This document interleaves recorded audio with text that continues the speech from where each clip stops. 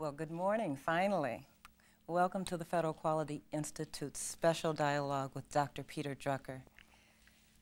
I'm sorry about the delays. I understand there were technical problems. So what we're going to do is we're going to forego the break and go straight through so we can have the full benefit of a dialogue with Dr. Drucker. Now, I'm honored, as you know, to be out here in California with Dr. Drucker. And I want to first start out, Dr. Drucker, by saying thank you for donating your time to talk with us as we're struggling to change the way the federal government does business. And I know most of you probably know a lot about Dr. Drucker, but I want to highlight a few things. Dr. Drucker is the preeminent management expert of our time. He's been a mentor to leaders in business, nonprofit organizations, and governments, including the US government. For more than a half a century, he's been writing books on economics, management, and leadership. 27 books, I believe, right, Dr. Drucker? And they've been translated into more than 20 languages.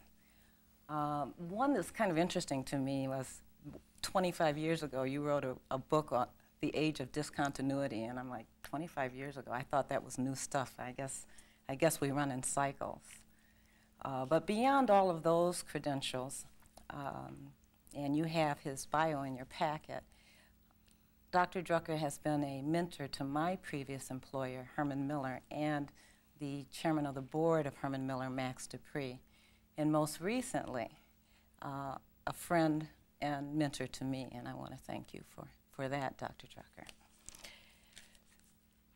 Now, what we're going to do in the interest of time is ask Dr. Drucker to give some remarks to us about his, both the Post-Capitalistic Society, his most recent book, which is provocative and controversial, as well as some of the advanced questions that were sent by many of you.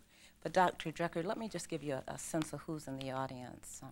We've got a diverse group of people, including government leaders from the Office of Personnel Management, from the Office of Civil Rights, from the Department of Education, from the Department of Labor, Department of Interior. We've got people, leaders from U.S. Customs. We've got the president of the largest federal union, AFGE.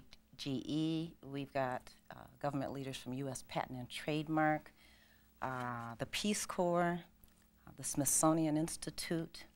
I said justice, didn't I? And the Vice President's Office of National Performance Review. And I challenge you to begin to fax your questions as you're listening to Dr. Drucker, and be candid, because I guarantee you Dr. Drucker will be. And so, Dr. Drucker, I hope you'd begin with sharing some of your thoughts on what we're doing and what's happening kind of in the overall transformation that's occurring in our society. Thank you very much, Michele Hunt, and let me start out by saying that I'm greatly honored to be here with you after so many years of friendship and working together, and so greatly honored to speak to such a distinguished audience. And I'm particularly happy that somebody from the Peace Corps is in the audience, because my last government assignment was my second stint, by the way, on the advisory board of the Peace Corps. 25 years ago, and I was on the first advisory board, and so I feel very close to the Peace Corps. Before I start, let me say that I'm speaking as an outsider. Yes, both Mr. Truman and Mr. Eisenhower considered me for a sub-cabinet job, and I was wise enough to say no, because I do only damage in a big organization. I've learned it long ago. But my government assignments, and I never was a government employee, I was always a friend and a handholder, and the utility outfielder, is all, well, till my last assignments were in the early Kennedy years. So I'm speaking as an outsider, and I hope you will forgive me my ignorance, which will become very soon very apparent. But an outsider has also one advantage. first is dispensable and expendable, and I'm going to say things you are not necessarily going to be very happy with, I'm afraid.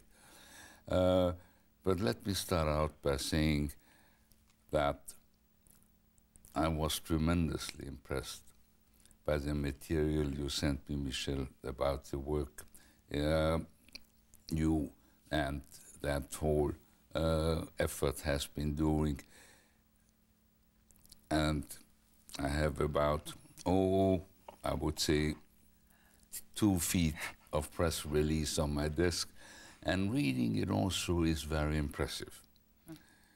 And so the first question I would ask, and it's a question which one of the questioners asked, is why has it not had any echo? Why nobody knows about it? All right, a year and a half ago, when the Vice President announced his program to reinvent government, that was met by a nationwide yawn. We had all heard it before. This was another PR exercise. And now, a year and a half later, there are those solid, tremendous achievements, and still nobody pays attention. And why? Well, in part, perhaps, if I'm, as an old journalist may say, because you kind of trickle out results here, results there. Nobody gets a feeling. I had no idea until you sent me all that material of the massive effort and the effort that cuts across the government. And one gets a feeling that here is a little improvement in one place, and it's, yeah, okay. And here's another one, and one gets no feeling of the massive, ongoing hard work that cuts across so many agencies and across the government. And that may be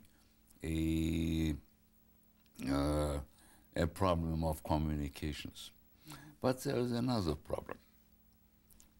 I took most of the material you sent me and sat down with 2 old friends. One is the managing editor of a major paper, and one is a university president of a substantial university, both, by the way, good Democrats. And they were totally unimpressed. They said, these are things we expect subordinates to do without being told. They are minor improvements. And here is the Department of Agriculture, which my impression is has done more than any other agency. But I hope you don't mind my saying that the first time I worked on a program to close down a lot of county farm agents was in the Eisenhower years.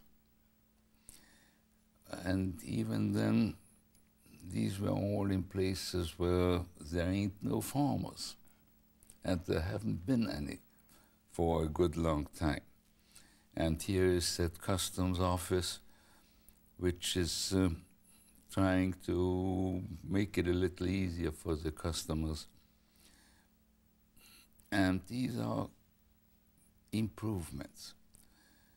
And in fact, one of those 2 people, my newspaper friend who himself has a lot of government experience, said, you know, reading this material only confirms my belief that the government is hopeless.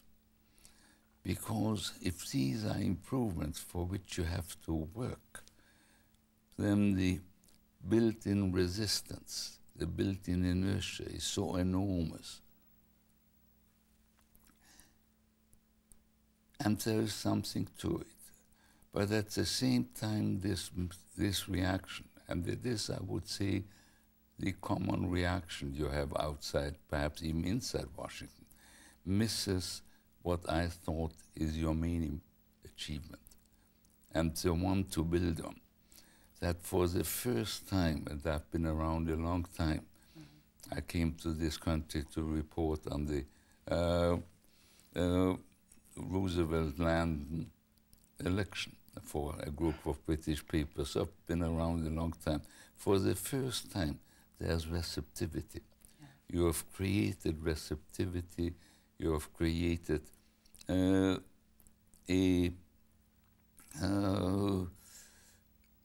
sensitivity, a willingness. And that is an enormous achievement. And now the question is, what is really needed to capitalize on it? What is needed so that, you know, in one of the releases you sent to me, somebody said, politicians come and politicians go. Well, they usually go very fast, if an old-timer can say that. And what is needed so that this becomes a way of life, a habit of continuing improvement. And that, bluntly, is lacking so far. If you ask me what is now needed, and don't ask me how to do it, because that is not something one can just improvise. How does one build the habit of continuing improvement with measurable goals?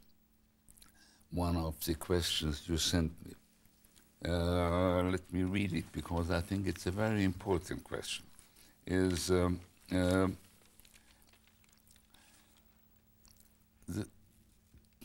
the President, by executive order, has asked federal agency to develop customer service standards fashioned after the best in business. Do you believe this is achievable in government? Well, the question goes much further. Can you, in government, establish across the board improvement standards in every major area? Can you benchmark, bluntly? And not just with government. And I think this is the point of the executive order, that if you just do what basically the General Accounting Office has been trying to do for years, or the Bureau of Management, Office of Management and Budget and Management Budget, which is really benchmark within government. No. Can you actually establish a system in which government agencies constantly measure themselves against the best anybody does, whether it's a hospital or a university or a business?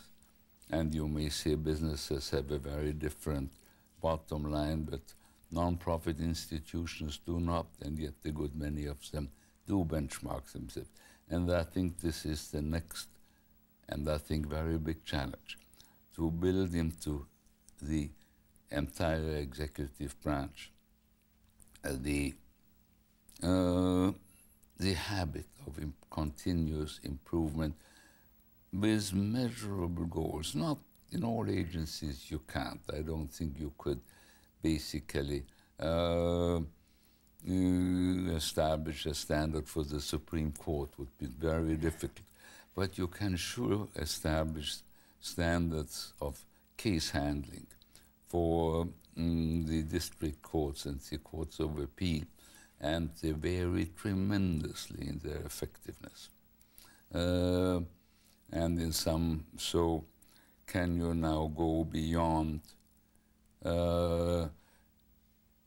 spot welding, beyond doing this here and that here, and establish an across-the-board standard, habit of continuous improvement? And I think this would be the first thing that is absolutely needed. And it is needed for a very simple reason. Bluntly, you have today a demoralized federal bureaucracy. Demoralized, and again, this is a question I have here asked. the American people, the first question, have become increasingly distrustful of the government over the last 30 years. The level of trust has dropped from about 75%. That would be, I would say, the Eisenhower-Kennedy years, to less than 20%. Well, yes, and it is inside and outside. And very bluntly, the question asks, how do you explain it? Well, the explanation is very simple. There has been no performance. And so the first thing to do is to get across, and I would say my first public would not even be the outside public, because I'm going to tell you something which well, you knew it when you were a human resources VP. You know that the public awareness of your company is made by your employees. Yeah. And the public awareness of the federal government is made by the federal government people. And when I talk to our mailman about government, he is a cynic.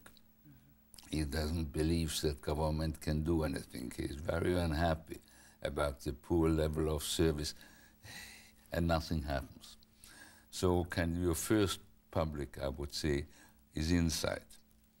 Can you get across to them that pride, nothing builds as much pride as a continuous habit of improvement. This is one of the things the Japanese taught us. And how do you do it? And that would be my first goal, far beyond these individual improvements. I think you have now proven that there's receptivity.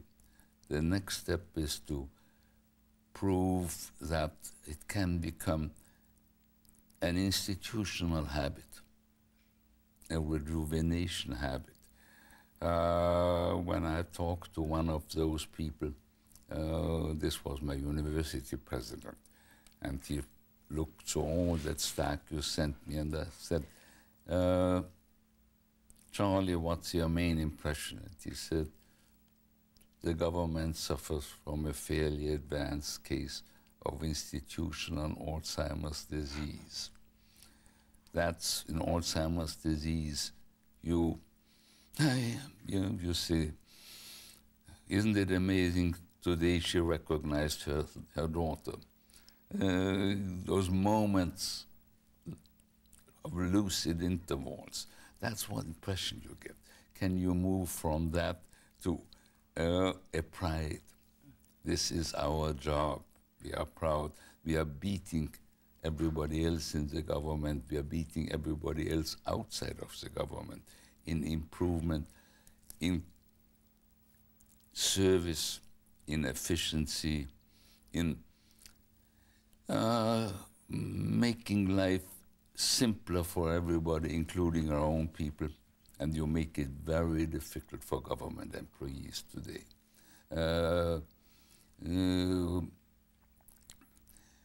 And you know, I showed what the Vice President just sent to the Congress. You sent me a list to one of those two people, and one of them looked at me and said, Peter, how much of this is stuff that 10 years ago the Grace Commission proposed? And I said, I looked at it, my guess is about 3/4, and nothing happens then. And I'm not, now, these are not things that are new. These are things that we have been talking about, and nothing happened. And you have to overcome that deeply ingrained feeling that we all know what needs to be done, but nothing happens, and build it into the system. And that would be my next question. But you know, the Vice President announced a program to reinvent government, and I don't like big slogans. I think we have had too many, but there is need to reinvent government. We have reached the point we are not to do it is going to be an invitation to disaster. Now I'm going to be very serious. Look, a year and 2 years, not a year and a half ago, 20% of the American public voted for Mr. Perot, and another 20% would have voted if they for a different personality with the same program. And there is very little doubt that beginning in another year or year and a half, the deficit will again balloon, will have to balloon. There's no way you can keep it down. Maybe you can postpone that until after the next presidential election. I'm not sure. But even if the big programs that are now before the Congress, healthcare and welfare, do not go through with the additional spending, the increase in spending is built into our existing commitments. And so the deficit is bound to balloon. And then there is the enormous danger that federal government will do what so much of industry has done. The pressure to cut will become irresistible, and then somebody takes a meat axe and cuts. And we know that this isn't the way to do it. We know from enough businesses that announce we are cutting off 12,000 people this year. That's the last cut. And a year later they cut another 12,000, and a year later another 12,000, and results don't improve because they cut. What surgeons have an old saying, that the most important thing the young surgeon has to learn is to have a diagnosis before he amputates. And that's not so easy to learn. And there is that danger. And I think this is the time, precisely because you have created a receptivity, to look at government from the point of view of reinventing it, of really saying what if we have to shrink by 40%, that would be my guess, within the next 5 to 10 years. And the pressure, I am afraid, will become irresistible, to the point where it will override the reluctance of the Congress to inflict pain on anybody. And then don't begin. Then one has to have a plan. Then one has to be prepared, and a plan that does not start out with what do we cut, but a plan that starts out with what do we maintain and strengthen. Then one has to look at strengths. And then one has to ask very nasty questions. Of all the departments, of all the reports you sent me, the one that perhaps shows the most action is agriculture. But you know, the question needs to be asked. With farmers down to 3% of the population, do we still need a Department of Agriculture? And I know I'm going to shock you by saying that some, I don't know what proportion of the American people, but a very large one, would say no. We need probably a bureau someplace in it, but a department for 3% of the population. And then one also asks, yes, here is an agency that the mission is a good one and the necessary one, but have they had results?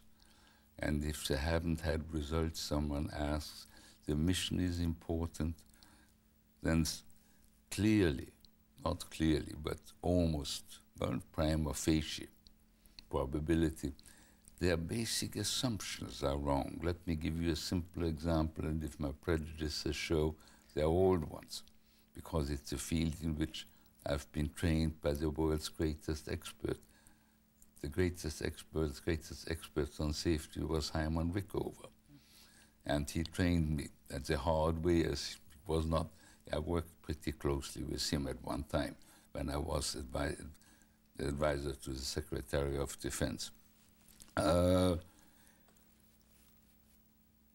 the basic assumption of OSHA, which is that safety, that accidents are caused by unsafe environment, is simply the wrong assumption.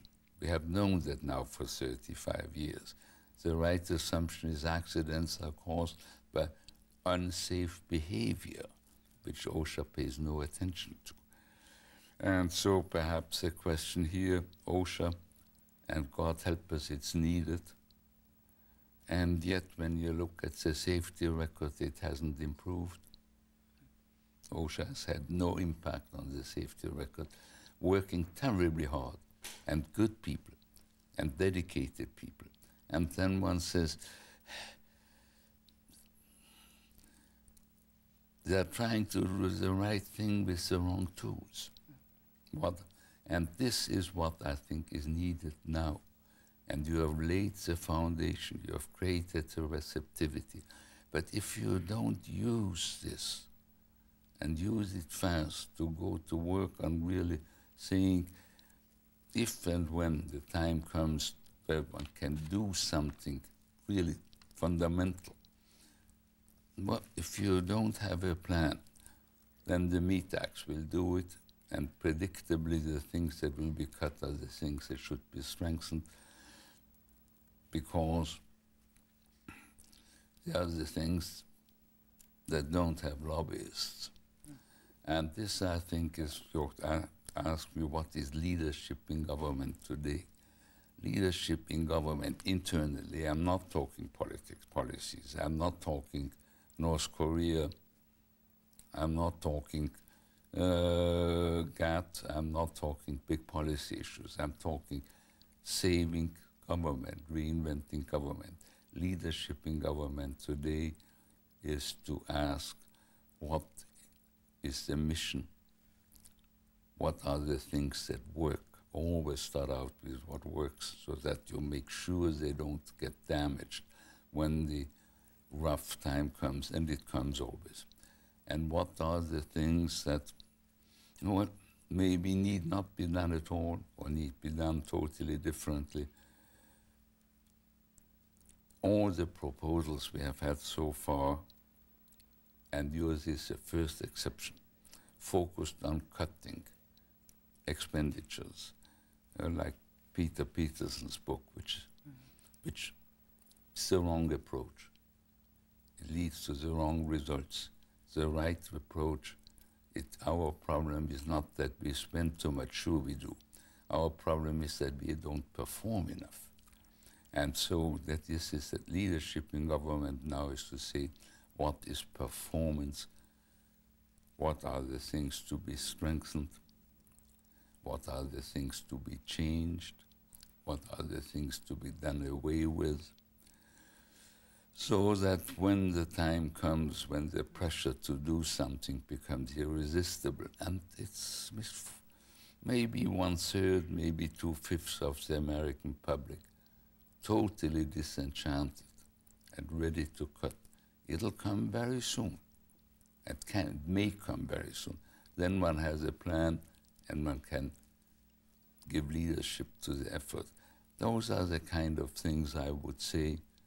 But let me go back and say, the public reaction to what you have done is the wrong one.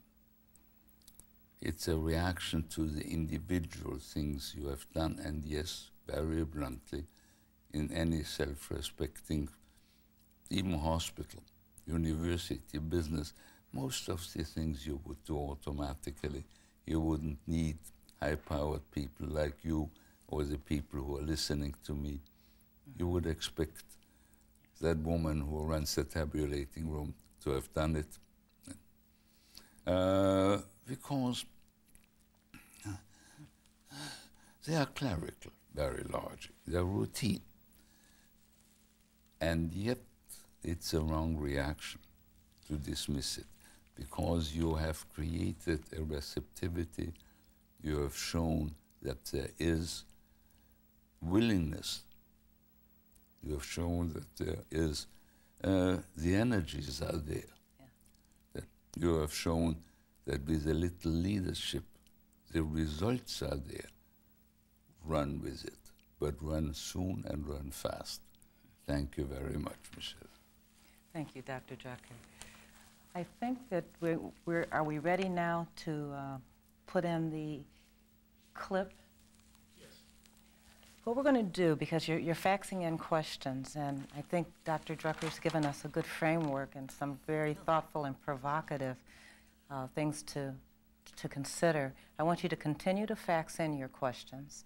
However, we're going to go to a quick, just 3-minute clip that's going to focus on, and I want you to see this, Dr.